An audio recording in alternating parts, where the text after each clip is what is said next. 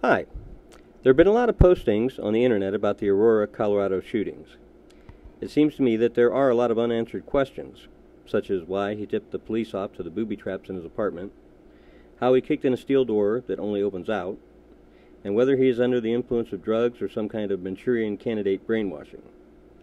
But some are now asking whether or not the photos of James Holmes in the past and the James Holmes we see in the courtroom depict the same person.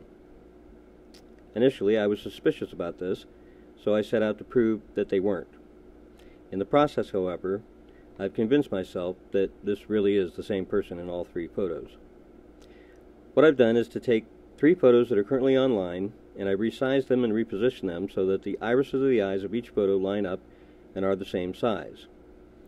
The idea is that regardless of our weight or age, certain measurements remain fairly constant: the size of our eyeballs and the distance between them, and the distance from the bridge of the nose to the tip of our chin. So we have a photo allegedly from 5 or 6 years ago, a photo from high school, and we have his mugshot. Placement of the nose and the eyebrows, the width of the face, and the position of the ears will change somewhat due to different angles from which each photo was taken.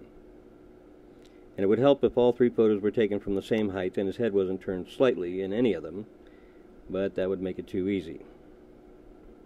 The key features to watch are the distance between the two eyes, the distance between the eyes and tip of the nose, the distance of the mouth to both the eyes and tip of the chin, and the position of the Adam's apple in relation to the eyes and chin.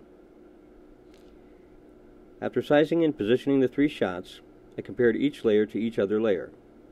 You can see that even though the eyebrows change position because of the facial expression, as do the lips and the tip of the nose, the key metrics, which are the width and size of the eyes, the distance from the bridge of the nose to the chin and to the Adam's apple, are almost all identical in each shot. The ears don't match exactly, but being farther back on the head, their position can change dramatically in relationship to the eyes by changing the height of the camera, and the same goes for the top of his head in the high school picture.